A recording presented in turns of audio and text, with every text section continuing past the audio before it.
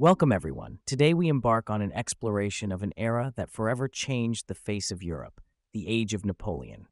This was a time of wars, of reforms, and of shifting ideologies. Indeed, Hal, and I think it's crucial to emphasize the monumental shift in legal systems due to Napoleon.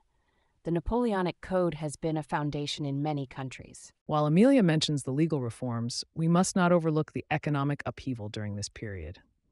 Napoleon's policies had complex implications, some innovative, some disastrous. And let's not forget the political landscape. Napoleon's rise and rule were marked by a profound reorganization of European powers, setting the stage for future conflicts and alliances. Exactly, Mick. However, we shouldn't overlook the cultural and societal transformation across Europe. The spread of revolutionary ideas and nationalism reshaped not just political boundaries, but people's identities. While we're touching all bases, it's vital to remember the military genius of Napoleon. His campaigns, though controversial, showcase remarkable strategic insights that continue to be studied. True, Lenny, his military campaigns were pivotal. But let's not gloss over the human cost of his ambitions. The era was marked by widespread suffering and upheaval. Hal, speaking of costs, the economic strain of the Continental system and its fallout had long-reaching effects, choking European economies and fostering resentment. You're right, Jazz, but it was that same economic strain that also led to legal innovation, pushing countries towards more uniform legal systems in response. It's fascinating how interconnected these aspects are. Napoleonic reforms, while oppressive to some, ironically also sowed seeds of nationalism and liberation movements. Well, Izzy, those liberation movements are a double-edged sword. They propelled Europe into a century of upheaval. Napoleon's legacy is not black and white. Absolutely, Mick. His military endeavors brought about an era characterized by both advancement and devastation. It takes a nuanced discussion to really unpack the effects. As we delve deeper into these topics, let's remember that while our views might differ, our goal is to illuminate the multifaceted legacy of the Age of Napoleon.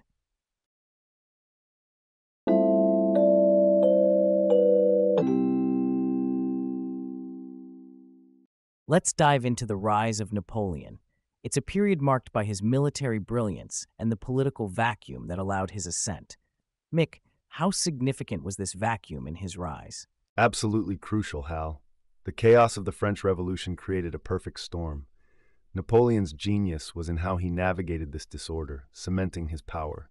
While Mick makes a valid point about the political climate, we can't overlook Napoleon's sheer military prowess. His Italian campaign, for example, was not just about tactics, but his ability to inspire his men and foresee his enemies' moves. Inspiration alone doesn't explain his rise. It was his political acumen. He was a master manipulator. And yet, without his Italian victories, would we even know his name? His military success was the bedrock of his political power. Both of you make compelling points, but let's not downplay the economic aspect. His campaigns were as much about securing resources and disrupting Britain's economic strength as they were about military glory. While we're on the topic of underlying factors, let's not ignore the societal context. The Napoleonic Code later on, for example, reflected a desire for a stable legal system, which was a direct response to the chaos of the times. It's interesting to see how intertwined these factors are: military, political, economic, and societal. Izzy, what's your take on the impact of these campaigns on the broader European society? The impact was profound. Napoleon's victories spread revolutionary ideas across Europe, even as he positioned himself as a monarch. It's paradoxical. His rule both suppressed and spread revolution. Exactly, Izzy. That's why it's short-sighted to solely focus on his military genius. His legacy is more about how he exploited the existing conditions. But without that genius, Mick, we wouldn't be discussing how he capitalized on these conditions. His campaigns were studies in innovation and strategy. Strategy that had massive economic implications. His understanding of economic warfare, even flawed strategies like the Continental system, shaped Europe. Undoubtedly. And from a legal perspective, his initiatives laid groundwork that influences many legal systems to this day. It's an intricate tapestry of military, economic, and legal threads. Clearly, Napoleon's rise cannot be attributed to a single factor. His military genius, political savvy, the economic conditions of the time, and the legal vacuum all played roles. It's the combination that was potent. Thank you all for a spirited discussion. Let's keep these insights in mind as we transition to discussing the Napoleonic reforms.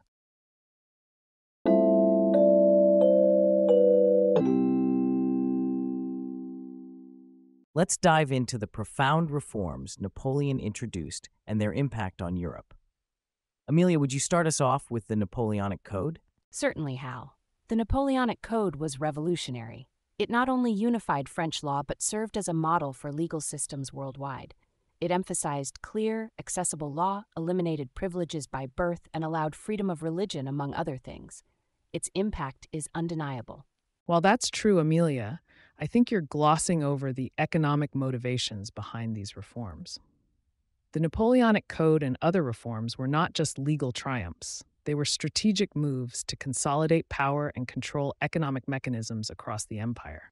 I won't dispute the economic motivations, Jazz, but reducing these reforms to mere power plays undermines their lasting significance in legal history. Moving on, Jazz, could you expand on the economic ramifications of these reforms? Absolutely. Napoleon's administrative reforms modernized the European economies, but they also placed heavy burdens on the conquered states. The Continental system, for example, was disastrous for European economies, especially port cities reliant on trade with Britain. But Jazz, you can't deny the efficiency these reforms enacted. We saw the paving of roads, standardization of weights and measures, and the promotion of education, all of which indirectly bolstered the economic capabilities of the empire and beyond. Efficiency for France, maybe, Lenny. But at what cost to the autonomy and economies of the occupied territories? I think it's a glaring oversight to applaud these measures without critiquing their imperialistic motivations. Amelia, how do these economic perspectives align with your understanding of the legal reforms? The legal reforms, including the economic policies, created a blueprint for a centralized state, which was innovative. While they did consolidate power, they also laid the groundwork for modern legal and administrative systems, which I believe outweigh the temporary economic hardships. Temporary hardships? The economic embargoes led to widespread suffering. It's a narrow view to only consider the long-term outcomes without acknowledging the immediate human cost. And Mick, where do you stand on this? I think we're missing a key element here. The political landscape was radically reshaped by Napoleon's reforms. They dismantled feudal structures, yes, but they also placed absolute power in the hands of one man. The ripple effects on governance can't be overlooked. Mick's point is essential. While the reforms modernized Europe, they also reflected and entrenched Napoleon's authoritarian rule. It's a complex legacy, not just a set of legal codes or economic policies. It's clear we're looking at a multifaceted issue. Let's remember, the reforms had varying impacts depending on the region and time period in question. Exactly, Hal. It's the magnitude and breadth of these reforms that had such a lasting influence on Europe, despite their controversial nature. And yet, the debate on whether the ends justify the means is far from settled. Napoleon's vision for Europe came with a high price tag. A fitting point to pivot on. The impact of Napoleon's reforms, legal, economic, political, continues to be debated vigorously, as we've just demonstrated.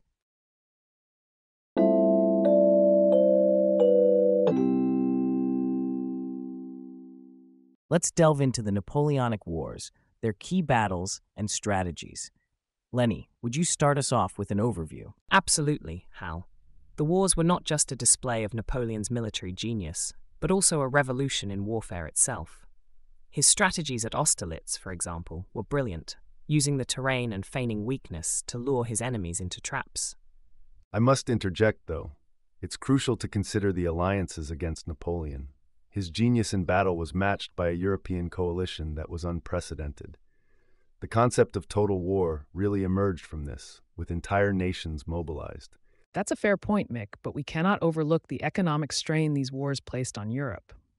Napoleon's ambition drained resources, which, yes, led to innovation in warfare, but also to severe hardship for civilian populations. Yet, you can't deny the effectiveness of his methods. The levy en masse and the concept of total war might have been economically draining, but they also created a sense of national unity. The impact on civilians cannot be understated. The wars ushered in a new era where the distinction between civilian and combatant blurred significantly. And let's not forget the spread of revolutionary ideas. Yes, the wars brought destruction, but they also carried the seeds of liberty and nationalism across Europe. Napoleon may not have intended it, but he was a vehicle for change. While revolution and change are valuable, the means to achieve them were catastrophic. The wars left Europe in a state of turmoil and disarray. It was a high price to pay for what some might see as progress. Economic motivations cannot be ignored here. Napoleon's wars were also about economic dominance. The Continental Blockade, for instance, aimed directly at undermining Britain's economic hegemony.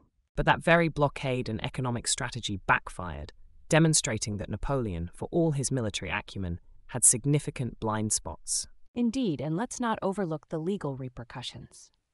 Wars under Napoleon spurred significant legal changes across Europe, some of which laid the groundwork for modern legal systems. It seems we all agree that while Napoleon's military strategies were innovative, they also led to widespread suffering and changed the course of European history in multiple domains. The balance between military genius and the toll on humanity remains a contentious point.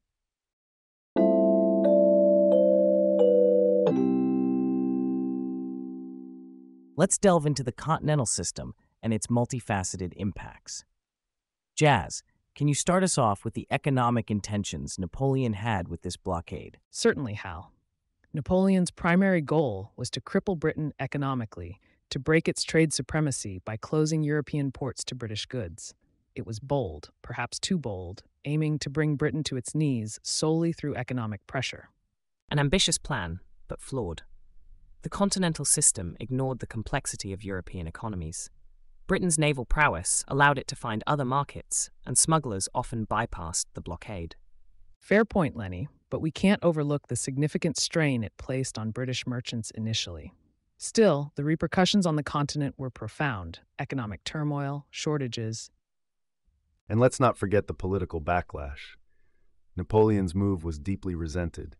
It bred more opposition than support among European nations, contributing to his downfall. Napoleon failed to consider the broader political consequences of such an economic stranglehold. Jazz, how do you counter that? While I acknowledge Mick's point on the political backlash, it's essential to view the Continental system as a catalyst for economic independence movements within Europe. Some nations started developing their industries out of necessity, which, in a twisted way, contributed to economic modernization. It's a stretch to call it modernization when the primary consequence was hardship for the lower classes. The economic blockades led to widespread scarcity and suffering. Napoleon's policy hurt ordinary people the most, widening the gap between them and the ruling elites. That's a poignant observation, Izzy. However, economic pressure was one of the few tools Napoleon had at his disposal to challenge Britain's dominance. The execution was flawed, undoubtedly, but the rationale behind it was grounded in realpolitik. Realpolitik or not, Jazz, Napoleon's underestimation of British resilience and adaptability was a critical blunder. The Continental system ended up isolating France more than it did Britain.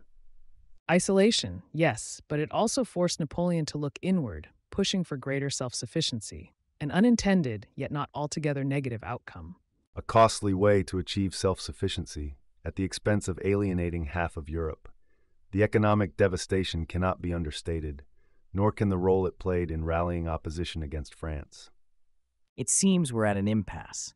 The Continental system is a testament to Napoleon's ambition, arguably his hubris. It showcases the interplay between economics and warfare, and its effects are still debated today. Let's move on, bearing in mind the complexities this strategy introduced to the Napoleonic era.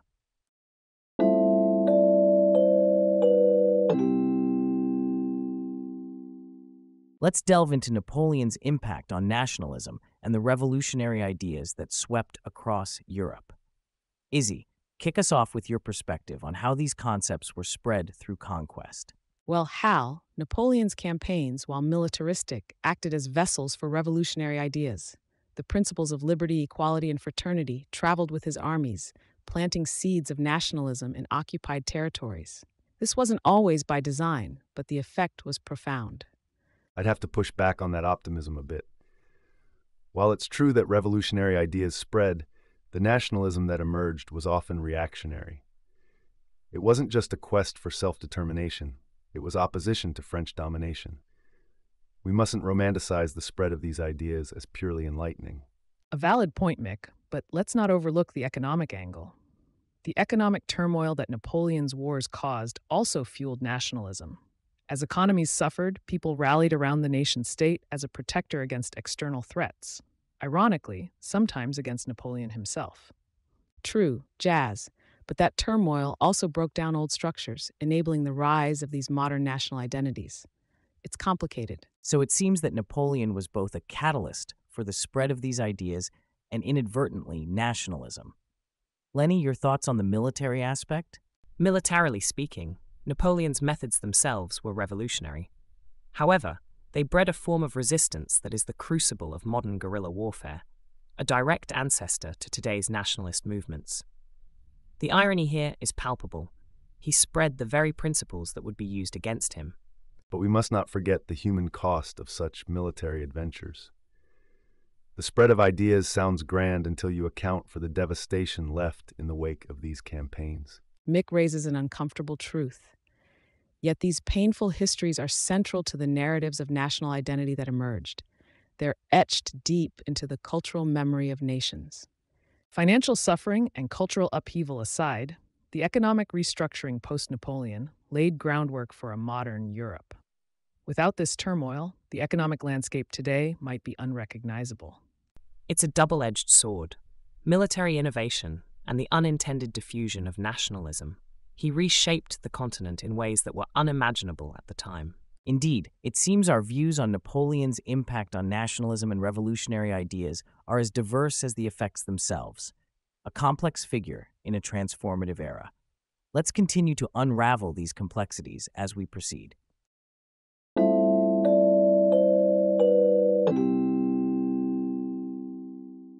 Let's delve into the Peninsular War and its wide-ranging consequences. It's often seen as the beginning of the end for Napoleon's empire. Lenny, give us a strategic overview. Indeed, Hal. The Peninsular War drained French resources like a sieve. Napoleon underestimated the Spanish guerrillas and the British under Wellington. It was a logistical nightmare that bled the Grand Army dry. But it's important to remember the cultural revolution it sparked. Spanish nationalism soared. Art, literature, Goya's paintings come to mind, echoed this fierce resistance. It was the forge of modern guerrilla warfare, inspiring future movements worldwide. That's a romantic view, Izzy, but you're overlooking the broader political implications. This war exposed the cracks in Napoleon's administrative abilities. He stretched his empire too thin, both militarily and in governance. And let's not ignore the economic suicide of the venture. The Peninsular War diverted crucial resources and attention from the Continental system, exacerbating economic strains across Europe. Jazz, while that's true, the military significance cannot be understated. It was a thorn in Napoleon's side, but also a formative theatre of war. Without understanding the Peninsular War's military lessons, we miss crucial insights into Napoleonic warfare. Point taken, Lenny, but focusing solely on military strategies diminishes understanding of the Peninsular War's impact on society. It was a seedbed for nationalism, which fundamentally altered the European landscape. These points are all valid. The Peninsular War was not merely a military campaign, but a catalyst for broader societal shifts. Mick, could you expand on the political aftermath? Absolutely, Hal. Napoleon's failure to pacify Spain and later Portugal demonstrated to other European powers that the French Empire was not invincible. This emboldened coalitions against him and sowed the seeds for his eventual downfall. But Mick, was it solely Napoleon's military overreach, or did the economic fallout from his policies contribute just as significantly to his downfall? Economic fallout certainly played a role, Jazz, but without the military defeats, Napoleon's political narrative could have withstood economic hardships. It's the combination that was deadly. Interestingly, those military defeats, particularly in the Peninsular War, served as a masterclass in the limitations of conventional warfare against guerrilla tactics.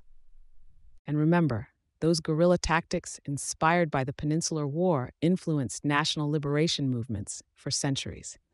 It's a testament to the enduring legacy of this struggle. Clearly, the Peninsular War's multifaceted impact, from military to economic to cultural spheres, demonstrates the complexity of Napoleon's legacy. Its consequences are far-reaching, influencing not just the course of the Napoleonic Wars, but also the fabric of European development.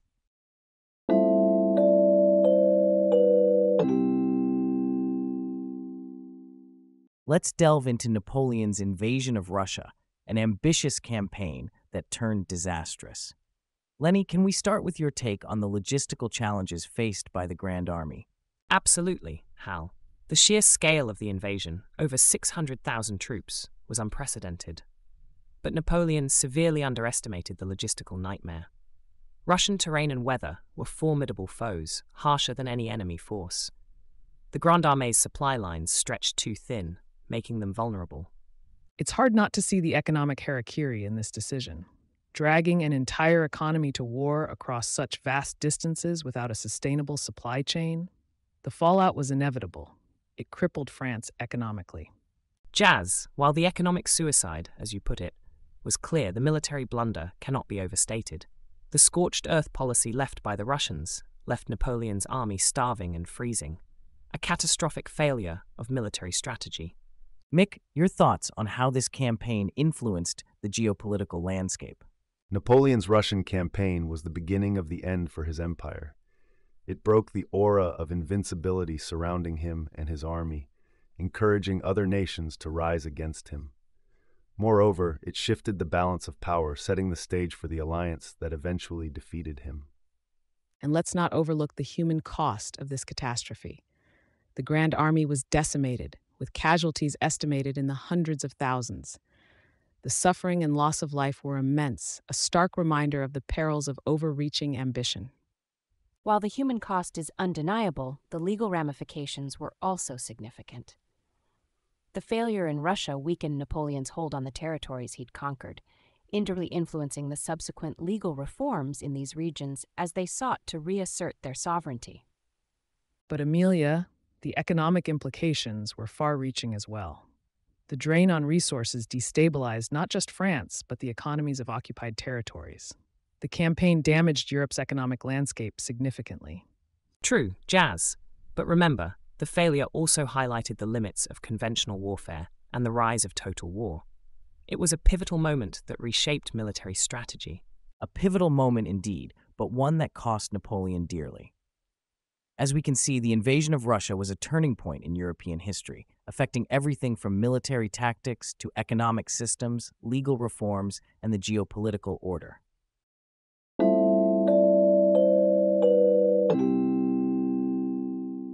Let's plunge into one of the most tumultuous periods of Napoleon's life, his exile, return, and the 100 Days. Napoleon's escape from Elba was a turning point, but what led to his eventual downfall? Well, Hal, you mentioned the exile and return, but it's crucial to understand the legal framework that allowed such a dramatic event. The Treaty of Fontainebleau initially exiled Napoleon to Elba, aiming to create a legal end to his rule. Yet, it was this very treaty that Napoleon exploited to make a comeback, a fascinating legal loophole, if you will. But Amelia, while the legal aspects are intriguing, it was Napoleon's military audacity that really turned the tide. His return and gathering of support in those 100 days say so much about his charisma and strategic mind. People were willing to follow him again, despite the risks. Hold on, Lenny. You're oversimplifying things. Napoleon's return wasn't just about charisma. It was a desperate gamble in a high-stakes game. The economic turmoil of the time cannot be overlooked. France was struggling, and Napoleon thought he could capitalize on that turmoil. It's more than audacity.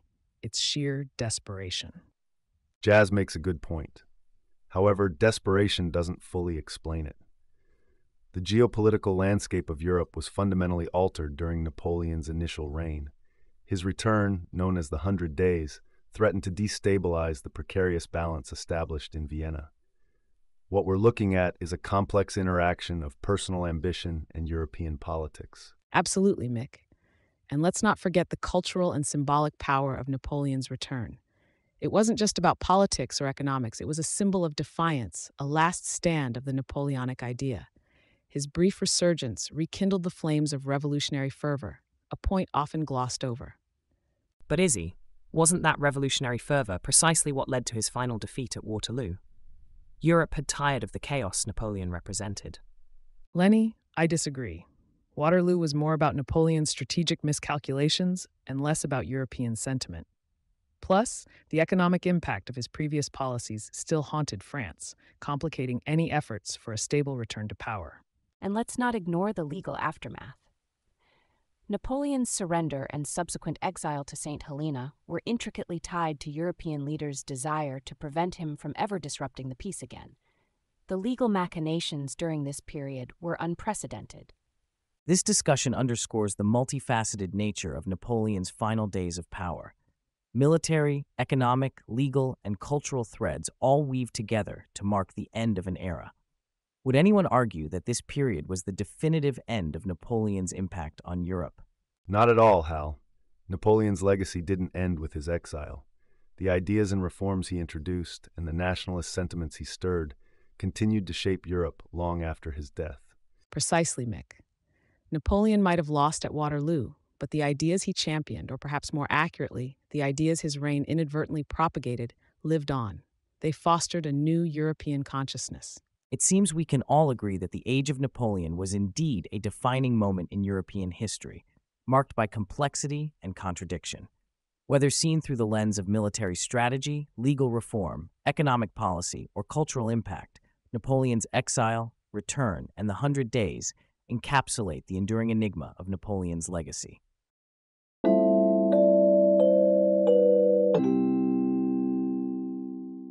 Let's delve into the Congress of Vienna and its significant reshaping of Europe's borders. Mick, can you set the stage for us on its objectives? Certainly, Hal. The Congress of Vienna was primarily about restoring balance to Europe after the upheaval of the Napoleonic Wars.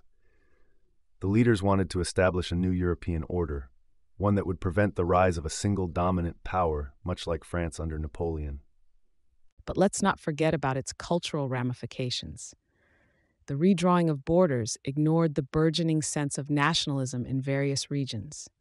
It was as if the Congress treated nations and territories as mere chess pieces. True, Izzy, yet the primary concern at the time was political stability, not cultural sensitivity. Unfortunately, that oversight sowed seeds for future conflicts. Speaking of oversight, the economic fallout was profound as well.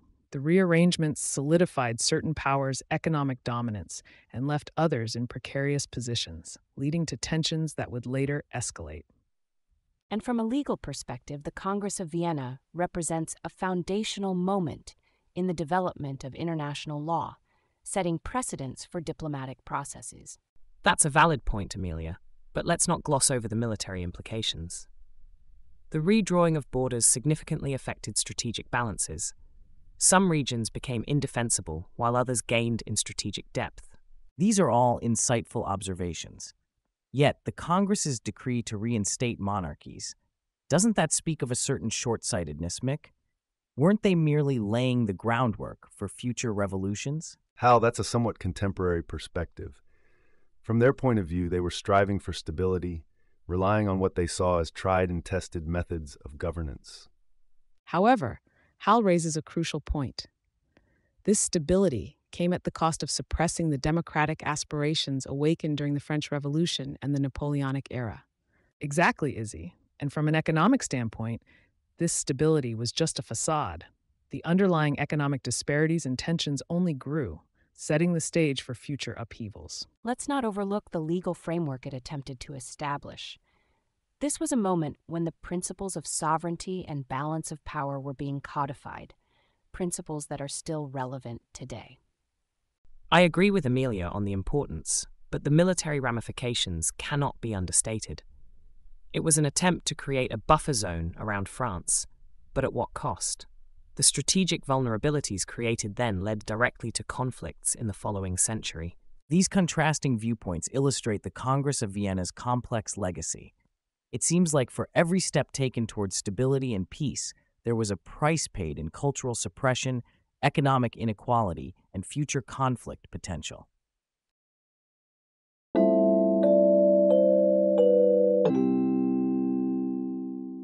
Let's dive into the heart of our discussion today. Was Napoleon a tyrant, a hero, or does the truth lie somewhere in between? Well, Hal, I'll leap right in. You cannot deny the cultural revolution that occurred because of Napoleon.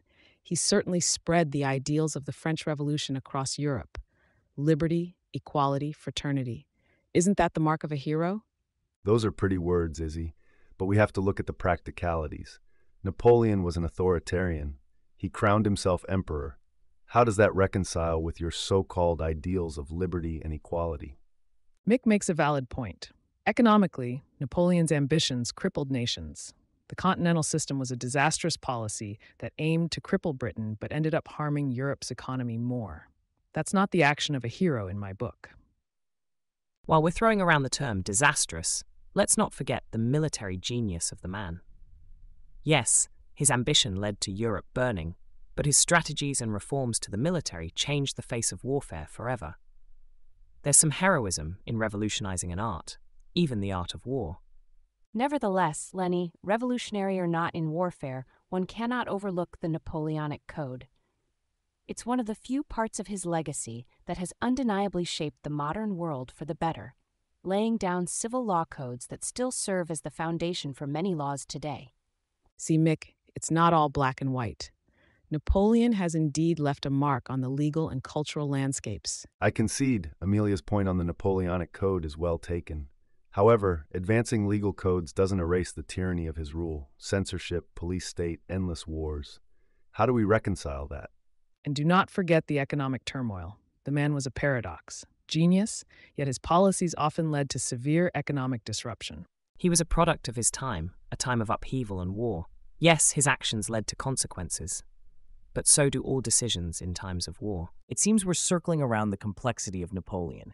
Hero or tyrant, his impact is undeniable, varying from military to legal, cultural to economic. True, Hal. It's simplistic to label him wholly one thing or another. His legacy is multifaceted, echoing through time. We must appreciate the shades within his character and actions. Exactly. Despite our vehement disagreements, deep down, we all acknowledge the indelible impact Napoleon has made on the world. Indeed, this passionate debate has shown just how nuanced our understanding of history needs to be. Thank you all for your insights and spirited discussion.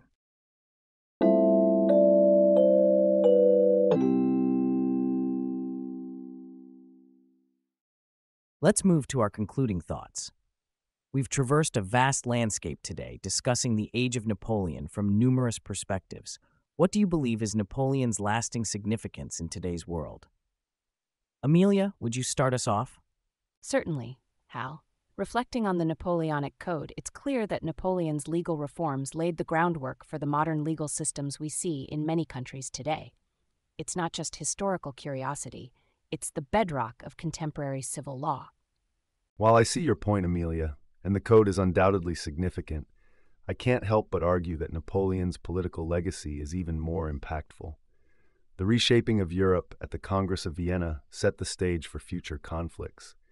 It's impossible to overlook the shadows his actions cast over the 19th and 20th centuries. Both of you make compelling arguments, but don't you think we're missing the forest for the trees here? The economic upheaval and innovations of Napoleon's time. These are the underpinnings of much of our modern economic structure. Without understanding his impact on the continental economy, we're only getting half the story. If I may jump in, the military aspect cannot be understated. Napoleon transformed warfare, strategy, and military logistics. His innovations reverberate in military academies around the world to this day. How can we not see this as his most profound legacy? Lenny, while military history is rich with examples from Napoleon's campaigns, we're overlooking how he facilitated the spread of nationalism and revolutionary ideas. These movements reshaped identities and the cultural map of Europe, laying the groundwork for the modern nation-state. It's this spread of ideas that I find to be his most indelible legacy. Fascinating points all around. It seems we're circling around the complexity of Napoleon's impact, which varied across legal, political, economic, military, and cultural spheres. Yet I sense some disagreement about which aspect holds the most weight. Can we not agree that the multifaceted nature of his legacy is what makes studying Napoleon so compelling? Hal, while I agree with the complexity, I must insist that the political ramifications of his rule, a Europe primed for both conflict and unification, are paramount. How can we equate the spread of legal codes with the very shaping of national boundaries and conflicts? Mick, the legal reforms introduced under Napoleon have a silent yet pervasive influence that has structured societies. Without these reforms, the political landscapes you refer to would be entirely different. I think you're both missing a critical point. The economic base determines the political superstructure. Napoleon's economic policies, for better or worse, catalyzed transformations that neither legal nor political shifts could achieve on their own. And yet, without his military innovations and campaigns, none of these economic or legal transformations would have been possible. Napoleon's approach to warfare made him a figure we cannot ignore. But what about the people? The cultural shifts, the ideas that were mobilized, the awakening of national consciousness, these are the forces that truly shape history. It's clear that we each hold a piece of the truth in understanding Napoleon's vast impact.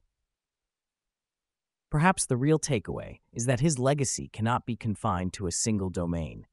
As historians, scholars, and enthusiasts, it's our job to continue dissecting and discussing these multifaceted contributions to fully appreciate how they've helped shape the modern world.